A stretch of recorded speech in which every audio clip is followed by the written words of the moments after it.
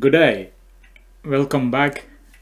And I believe you are all revising the previous day's sessions and you are getting familiar with the Cortex M4 series of different registers, different peripherals.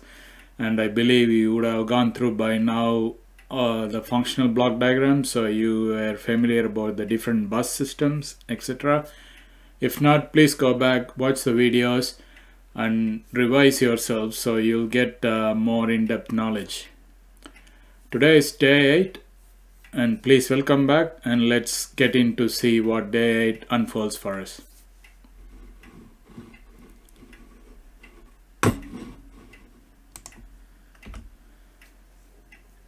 Today we're going to learn about memory map and bus interface of Cortex MX processor.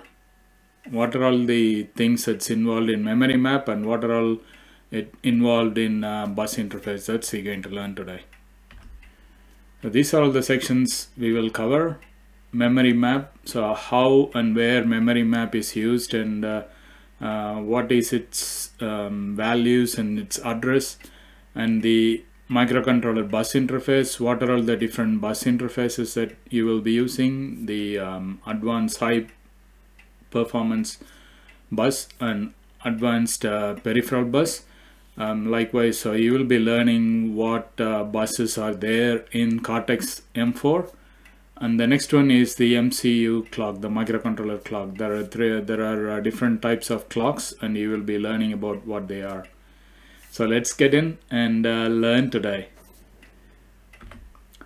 Before moving in, I would like to give you a short introduction about whom I am representing. I am representing A2DG, as you can see. It's a startup company by Anbukarasu brothers. My brother Alex and myself Arul started in 2023. Both of us have 20+ years of experience working in the industry, and we would really like to share our experience and our knowledge to you all so that it will be helpful to you to shape up and be a better professional engineer in the end. Our mission is to convey our shared experience and knowledge to at least 100,000 future professionals out there through our online courses. The one big advantage is you can do this study at your own pace, at your own time, wherever you are. So that's really good. About me, I am Arul Prakash Anbukarasu. You can call me as Arul or APA, as popularly as I would like to be. Okay, jokes apart. I have 20+ years of experience working in Australia. I came here back in 2003 and did my master's majoring in embedded systems, VLSI in project management. Since then I've been working here, concentrating on major industries, mainly in renewable energy sector that's dealt with solar and wind, power systems that dealt with lead acid batteries. Then there is the network embedded systems, where the automatic teller machines, the teller cash registers, point of sales, those are all the network embedded systems that I have hands-on worked almost all the embedded development lifecycle in each and every company, and banking automation systems and smart parking operations. So my main expertise is on all the three: embedded systems, VLSI, and project management. This is what I would like to share with you, my experience and my journey, how I went about, so that you will learn in an easy way. You don't have to do the hard way by trying it all by yourself, but through my teaching it will get you into that first step in the ladder, and you can climb very soon. I got a small announcement to make. I have categorized into two different categories. There is the YouTube viewers and the internship professionals.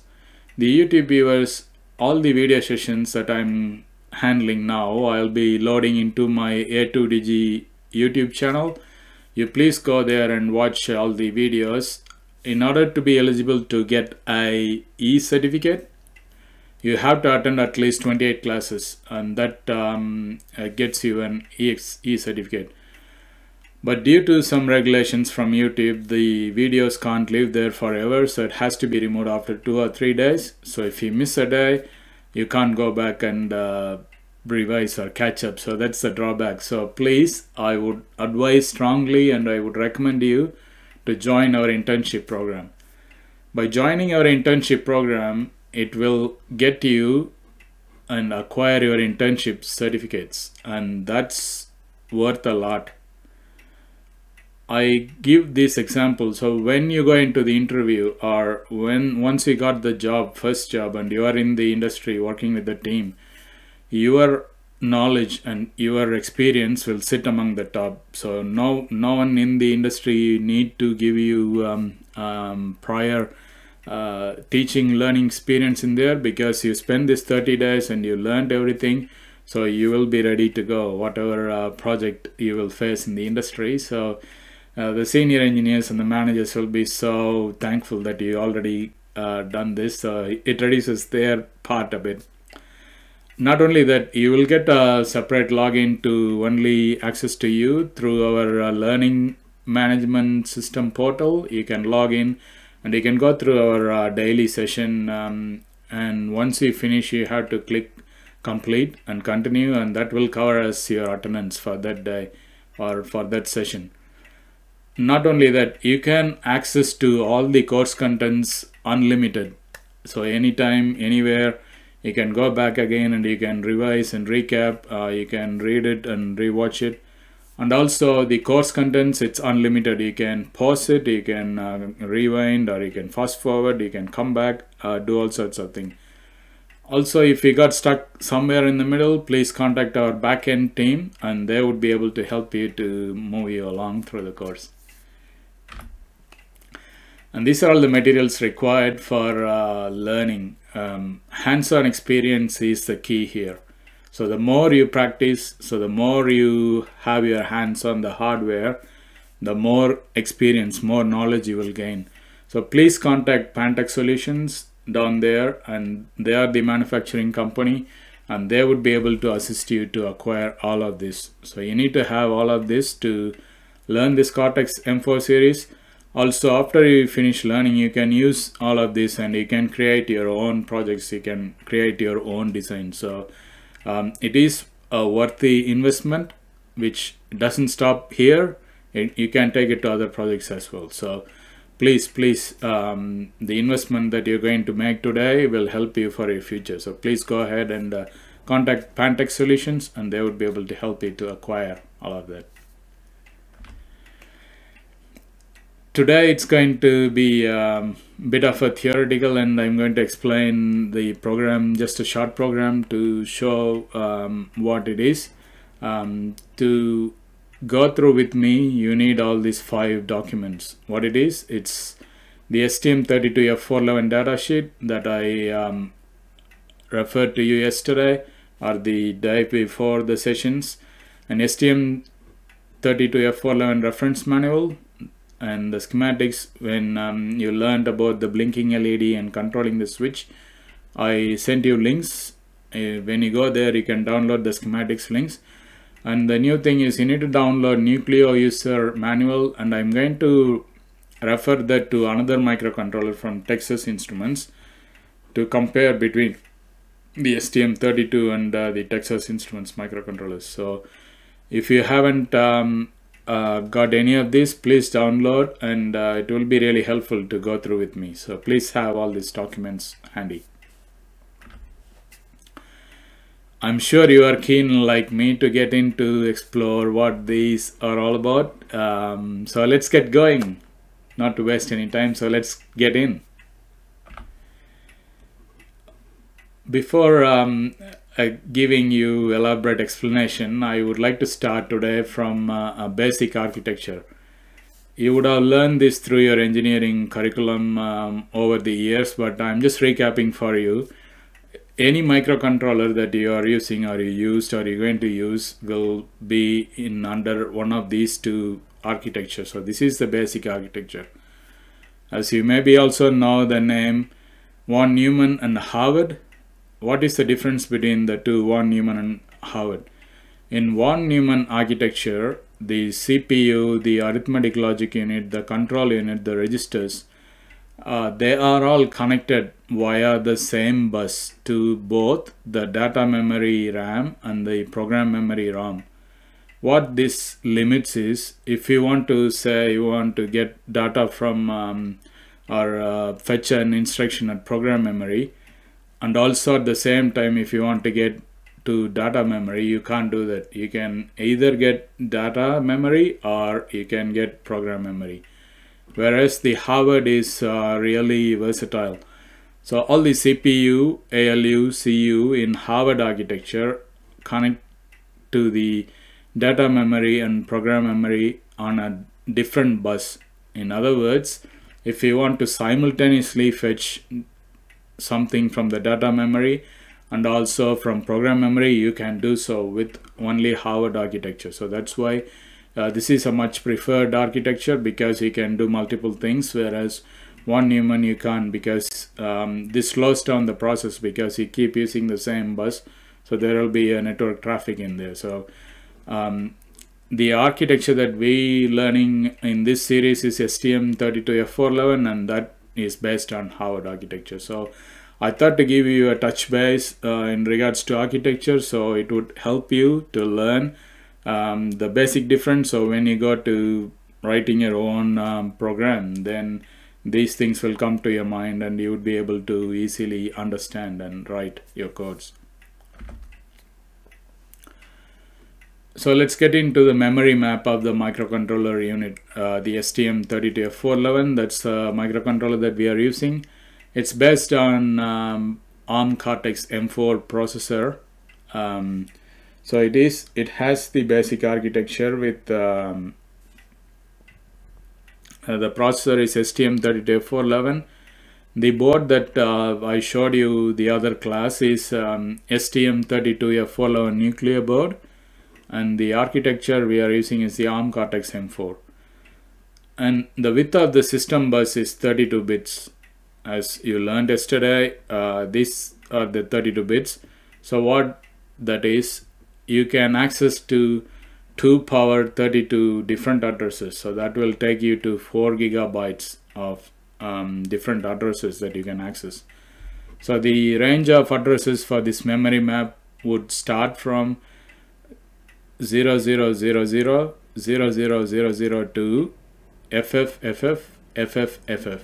So this is the range of address for any memory map, so be it a flash memory or static RAM, anything, everything will have its unique address. So you need to go to the memory map to follow that. Before going to the memory map, I would like to highlight with you about the functional block diagram, so you will have a better understanding about the various peripherals for a start. As I said earlier in the previous classes, so the functional block diagram lives in STM32F411 datasheet on page 15. This is the functional block diagram. If you downloaded the manual, the datasheet, this is the one you will get. And if you zoom in to that part, that's the one we're going to learn about today. And this is what you will see. So this is the memory section, and this is the bus section. So this is the one we're going to learn about today. I will show you from the data sheet itself. Just one moment. I'll go to data sheet and going to page 15. So this is the functional block diagram, as you would have downloaded already, and you would come to this, and this is the one we already knew earlier, so this is the one I'm going to show you again. So we are talking about the bus interface and the memory map today. So the bus interface is connected. If you want to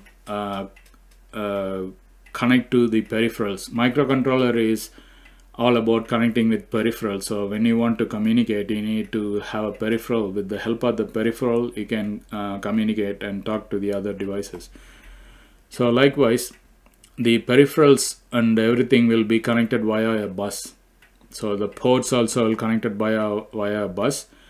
And ARM Cortex M4 runs on 100 megahertz.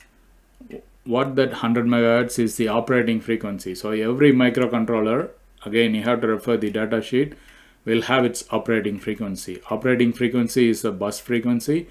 So ARM Cortex M4 that we are learning throughout now runs on 100 megahertz. And this ARM microcontroller is connected to the AHB bus matrix.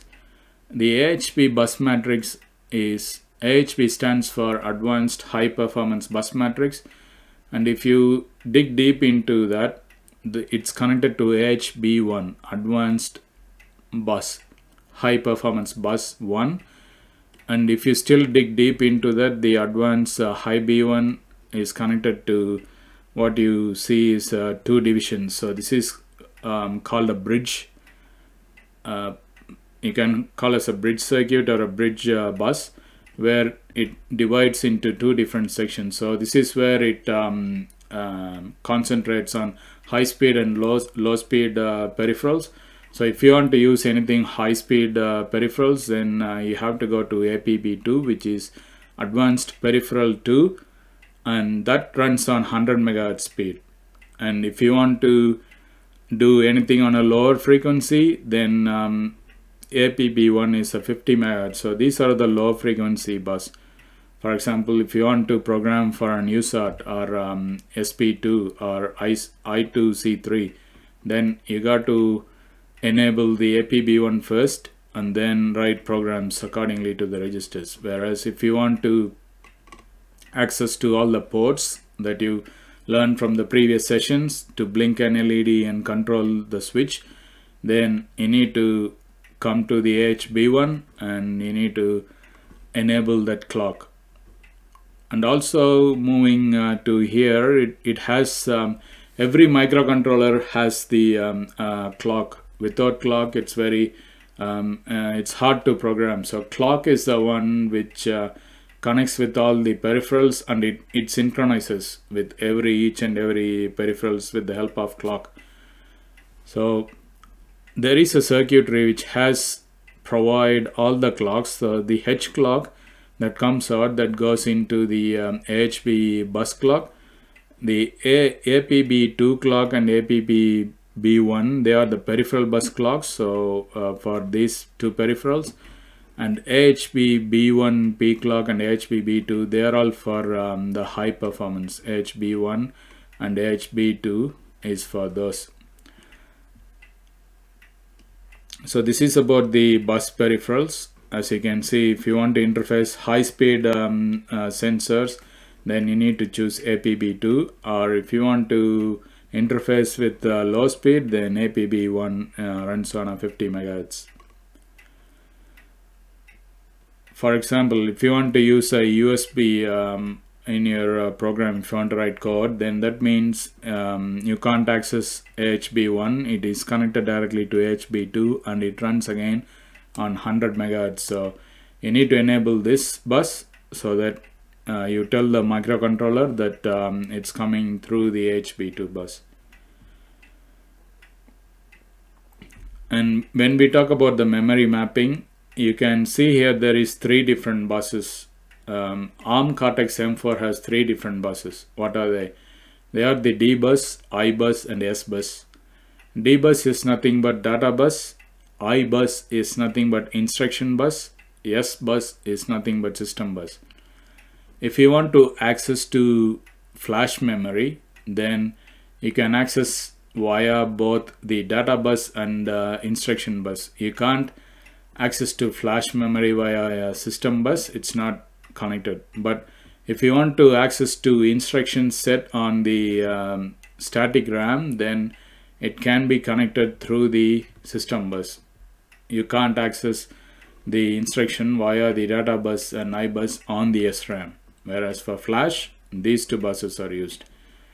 So these are all the different bus architecture here that is showed. The direct memory access is connected via the direct AHB bus matrix, and this is the USB, and as you can see, the timers are connected to APB1, and the CRC cyclic redundancy check is connected to HB1, all the ports connected to HB1. And if you want to write a program for ADC or SPI, use our timer 9, 10 and 11, then you have to use APB2. So as you learned yesterday or the other day with previous sessions, if you want to concentrate to write one program, then the first thing is you have to enable the peripheral clock. That is a must, because it synchronizes with all the other peripherals and tells the microcontroller where it's coming from. So that's the key here. Okay, let's get back to our session. Now let's get into detailed system architecture. So this is the bus architecture that we just discussed earlier. This AHB advanced high bus peripheral, the bus matrix. This is the one we are going to see in depth in the next one. So all these yellow colored ones, they are the master devices. So the Cortex M4, you have the Ethernet master, you have the high-speed USB 2, you got the dual port and direct memory access, you got the dual port direct memory access 2. And these are all the green ones denotes the slave addresses or the slave devices. The AHB1, AHB2, static RAM 2, FSMC, which stands for flexible static memory controller, and the that's the external memory. This is the internal memory, which is a flash, and the flash is connected via the bus matrix. The blue dot represents there is a connection access from master to system, slave. And if you don't have the blue dots, then that means the master via that line can't be communicated to the slave. For example, we are learning Cortex M4 architecture. So if you take, for example, the D bus, the data bus, that's the first one. If you want to access any data from SRAM or SRAM2 or external memory, you can use the D bus, and you can connect and fetch data from these three. So also to the flash memory. Whereas if you take the system bus in here, you can't access the flash memory by using a system bus. You can only access to the external memory and the SRAM ones. So likewise, if you want to use the high-speed USB, then you need to use the USB, and you can only access to SRAMs and the external memory. And the direct memory access, you can access to almost all through these two lines. And this is the one we saw there. The AHB1 advanced high performance bus is connected to a bridge, and the bridge is connected to differentiate between the high speed frequency and the low speed frequency, with the dual port advanced peripheral bus 2 and the advanced peripheral bus 1, where different parts of the peripherals are connected. So this is how the bus matrix is linked with our Cortex M4. Then we learn about the memory map. So every memory port or peripheral, every peripheral will have a memory address. It's called a boundary address. Boundary address is nothing but boundary, as in general, when you say boundary, it is a limit. If you take a LAN, then you have the starting point and the end point, and that's the boundary between the start and the end. Likewise, in the memory, you have the starting address of 400 to 000 if you want to use port A. Then if you want to use port D, then that's the address 044400 to 0C00 or 0 to 402. So I'll show you in the reference manual, so you will have a better understanding. Reference manual, I'm going to memory mapping to page 37. So this is the memory map we just saw. If you want to use port A, then the memory map address, the base address starts from 4002 to 4023FF. Likewise, if you want to use I2C, then the memory address is 4000 to 5400, and for an ADC the memory address is 4001 2000. So this is the memory map that is in the reference manual on page 37. If you go there, please read yourselves, and you will have a better understanding when you come here and read. So that's the boundary addresses for each and every memory map. And this is the continuation of the memory map which I just showed you with different peripherals like I2C, USART, and timers. Every peripheral will have a starting boundary address, starting address I should say, and an ending address. That's that. The regions of the memory map details. So when you say the code, the instruction fetches and performed over the I code, the instruction code, and the data accessed via the D code, the D bus code. SRAM instruction fetches and data accesses are performed over the system bus. Likewise, the peripheral instruction fetches and data access by the system bus. If you want to access external RAM, then the instruction fetches and data accesses are performed by the system bus. You can't use data bus or instruction bus.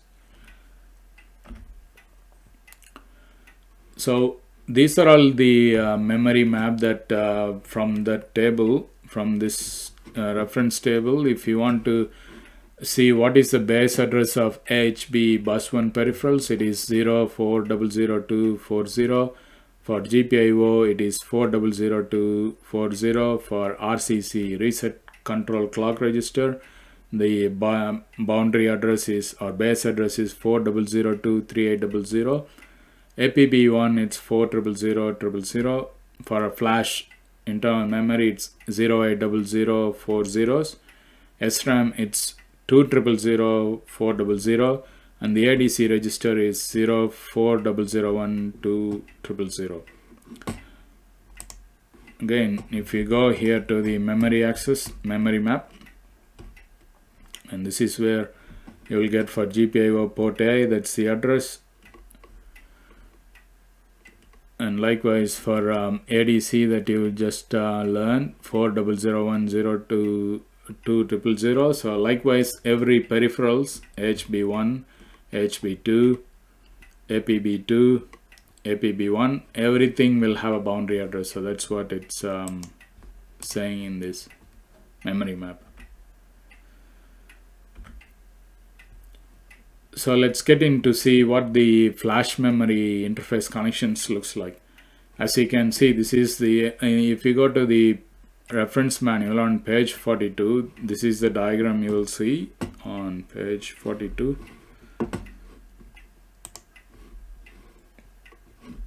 If you scroll further down, so this is the diagram I put there in the presentation. As you can see, if you want to access the flash memory, you can access via the I code and the D code. The microcontroller can communicate via the instruction bus and the data bus, and if you want to especially connect to the flash memory, you can do so by the instruction bus and the data bus, but you can't use a system bus to access to flash memory. But if you want to access SRAM and AHB peripheral 1, then you have to use the system bus to get to SRAM, whereas the system bus can't access to flash memory. So that's the flash memory interface connection inside the architecture. So this is how you have to remember when you want to write a program for the memory concepts, memory interface connection.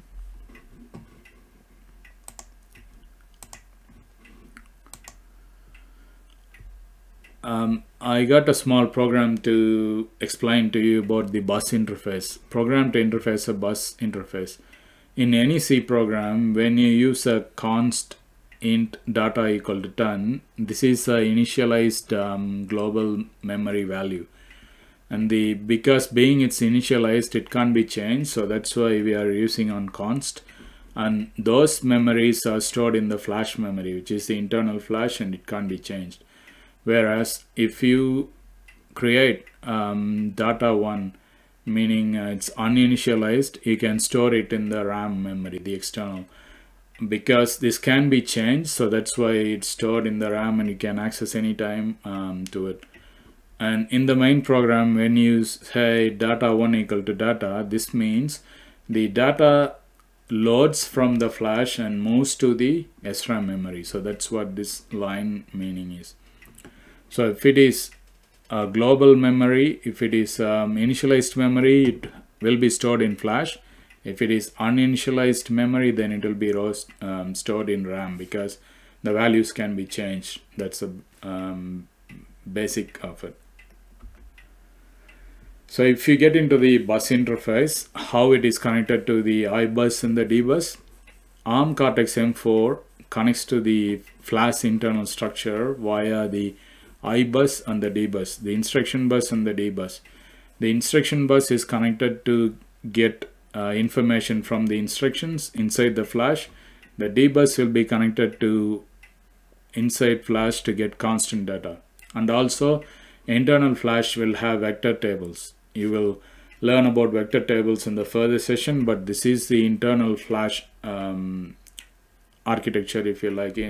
Inside the flash, these three will be there: instructions, constant data, and vector tables. And this is how you communicate with the microcontroller through instruction bus and data bus. So if your instructions are present in the memory locations of 000, 0000 to FFF, FFFC, then your processor will fetch the instruction using the I code, the instruction bus. Whereas if it is outside this memory address that's mentioned there, then if you want to fetch the instruction, you have to use a system bus.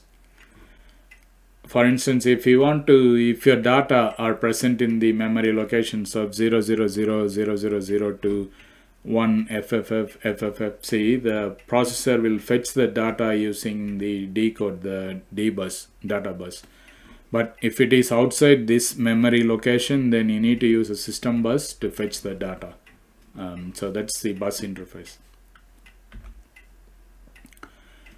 Now let's see the high speed versus low speed. As you saw earlier from the functional block diagram, the functional block diagram, the AHB bus matrix is connected to a bridge circuit or a bridge unit or circuitry, if you like, and that divides the high speed versus low speed. So you have to, as a programmer, as a system engineer or a software embedded engineer, it's your responsibility to check the data sheet whether you are programming for a high speed peripheral or a low speed peripheral.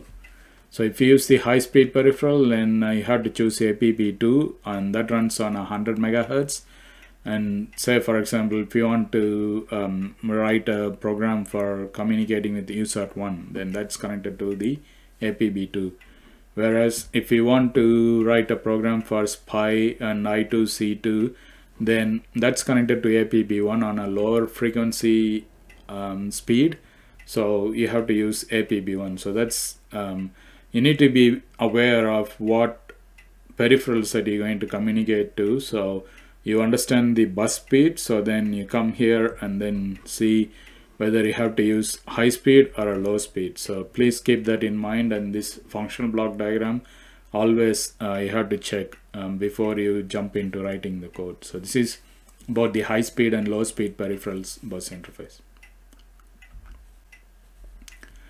I think I could give you a short break, and when you come back I will show another microcontroller just to give you an example and compare with ARM Cortex-M4.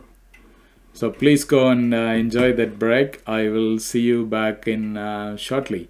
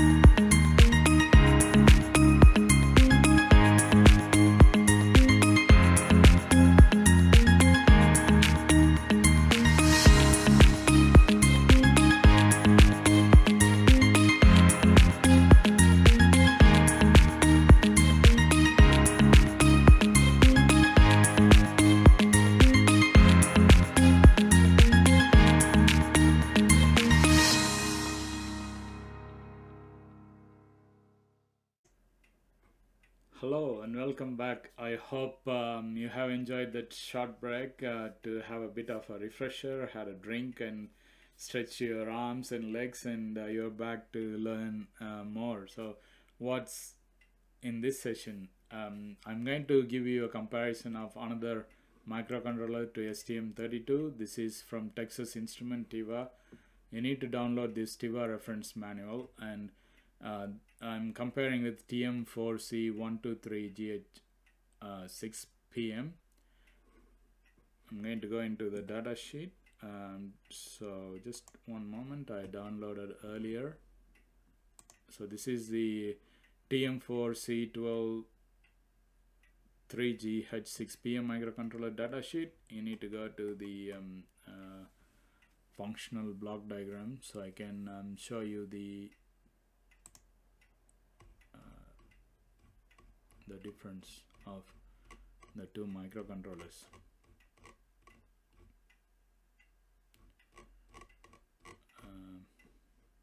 Just give me a moment. Block diagram.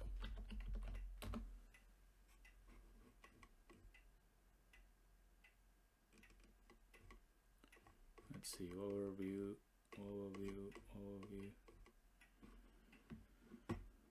Let's go in there. I'll close this.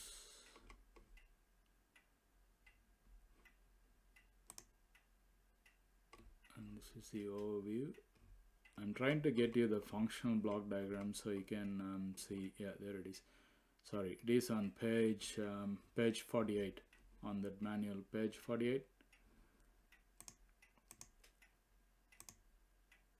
I'll maximize. Okay, I hope you can read it now. So it is from Texas Instruments, TM4C123GH6PM. So every microcontroller runs on its own bus operating frequency. So the microcontroller, when you say ARM Cortex M4, its frequency operating frequency is 100 megahertz. That's nothing but the system bus.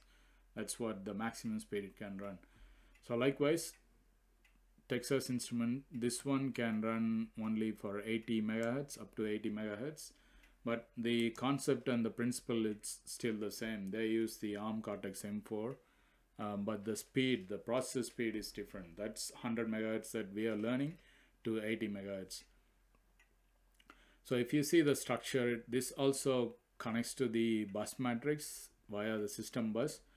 The flash memory, as we learned from the STM32, if you want to access to the flash memory, you can do so by the D bus and the I code bus. D bus is the data bus, I code bus is the instruction bus.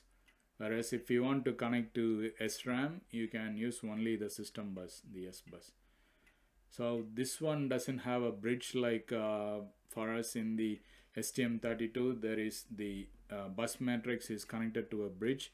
And the bridge is where it separates from high speed frequency to the low speed, whereas the Texas Instruments, this particular microcontroller doesn't have the bridge.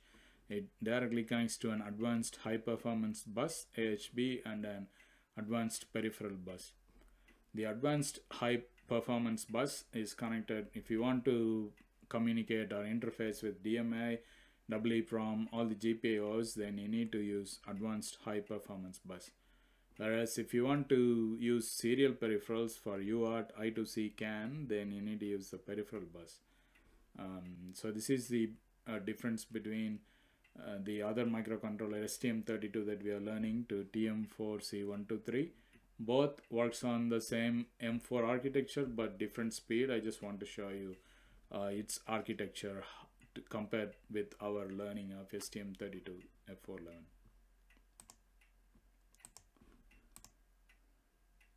Now let's get into clocks.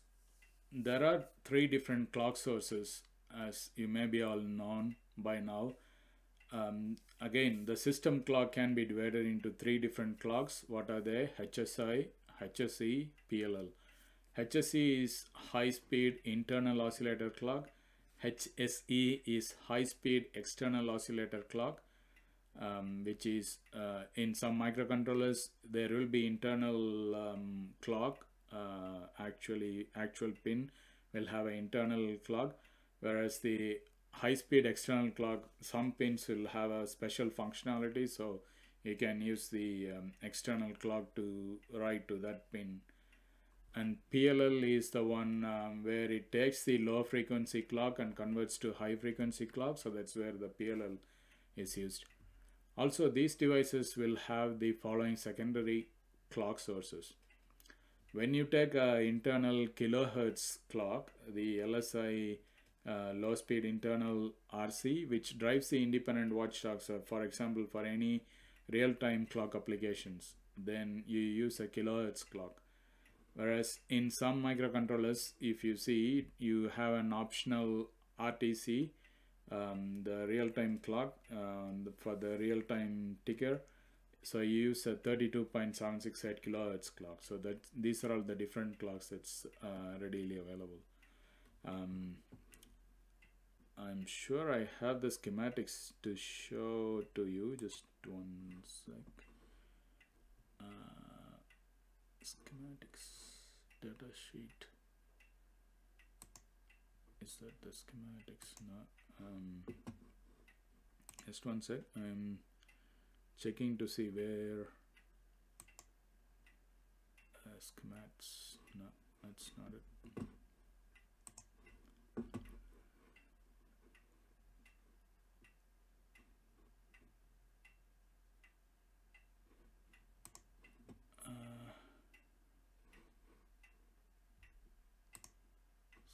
Schematics, come on.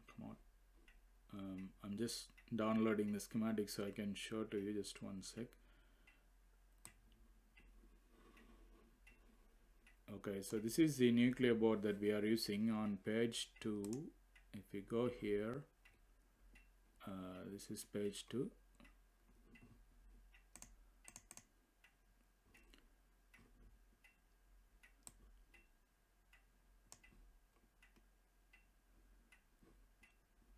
You said, so that's a TMS T clock. So I'm trying to point out the frequency. So this is the RTC clock, 32.78 kilohertz clock. So this is connected to PC 14 and 15. This is for the real-time clock that's coming up to connect. Whereas the system clock, it comes from the MCU. I think it's on page 5 as we scroll down. Micro, that's the extension.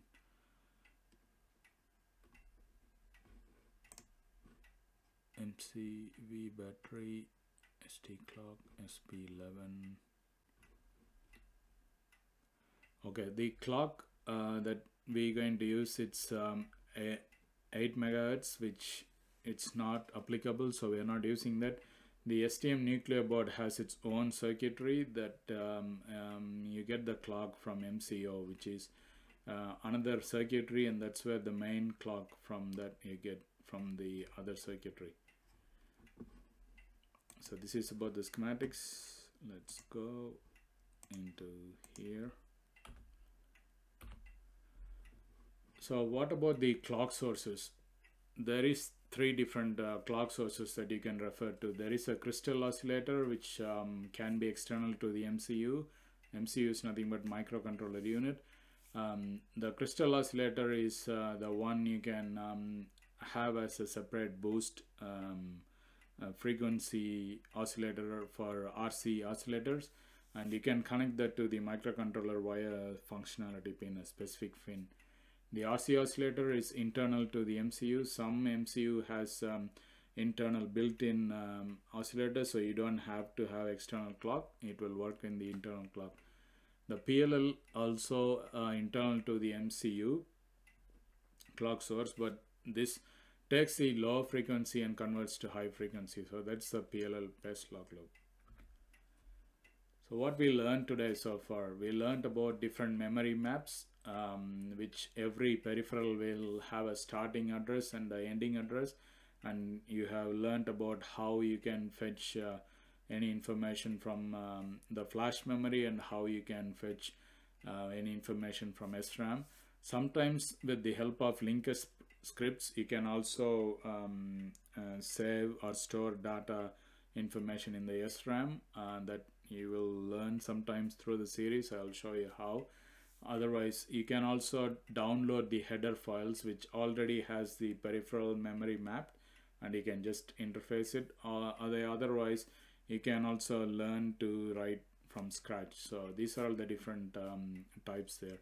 And then you learned about the MCU bus interface. There is 3 different buses: the data bus, instruction bus, and the system bus, and how those buses are connected to either advanced HB1 or APB1 or APB2.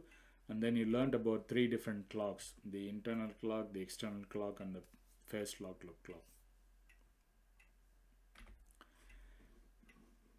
So as I point out early, you have to develop your mindset while you're developing your skill set as well. So I got this for you for today.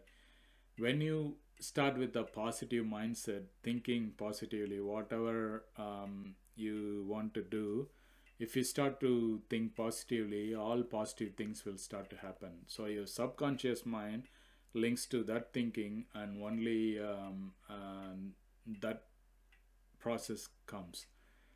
Whereas when you have negative mindset, all negative things will start to happen. So your subconscious is controlling to negative things. So you can put it off until tomorrow, sort of thing. So whenever you come up with any negative things, just throw that away. Don't get into that. Just always focus on positivity. So because always thinking positive, that will lead you to do good things, and that will make you as a better person, and that will contribute to a better world. So everyone, including me, I have to start, and you have to start to change this world.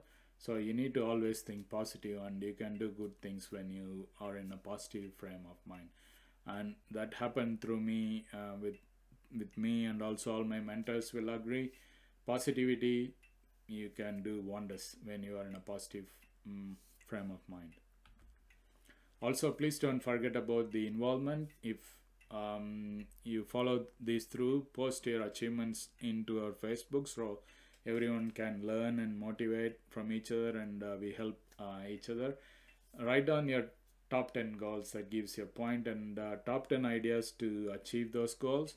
And please try to get 30 minutes, at least 30 minutes, but please push yourselves to do more than that. By now you should all do at least 10,000 steps, as from some of the research, from medical research, people say the more you walk, it's better for your own health. You lose body fat, and also it helps all the vital organs to function really well. So that's the basic necessity to do workouts, especially walking. Walking helps a lot. And also dedicate 15 minutes to meditate or pray, and 10 minutes to visualize actually you achieved all your goals. So spend at least 10 minutes for that, and 10 minutes to plan your daily activities. So what are you going to do for the rest of the day, or what are you going to do for tomorrow, or what is involved for next week. And being a beginner level, you need at least 2 hours to grasp everything what I'm showing it to you, and that gets you 2 points. So the end goal, everyone has to try to get 10 out of 10. So please be honest and try to get all of this, and post your achievements in Facebook group, so we learn from each other, and we'll also take these things forward. And there is combo internship coming up, as I don't want to cram a lot of information in one area. So I divide it into 3 sections or 3 modules. We are in the beginner, and if you want to learn the whole Cortex M4 series, please also purchase intermediate and advanced from us. So you will have the whole package of Cortex M4, and it is a good investment that you will, it is worth a lot. And also this is on the process. There is more internship bundle combo coming up, and all this you will be getting through, and you will be the first person to know once they are become available, and you will be contacted to get that out to you. Once again, I thank you so much for your patience, for learning through today, and please go and have the deserved break that you are after. And it's been a pleasure to teach you today, to show you about the memory map and the bus interface. This is Arul Anbukarasu. I'm signing off on behalf of A2Digi. Huru from me, and see you at the next session. Until then, take care. Bye bye. Bye for now.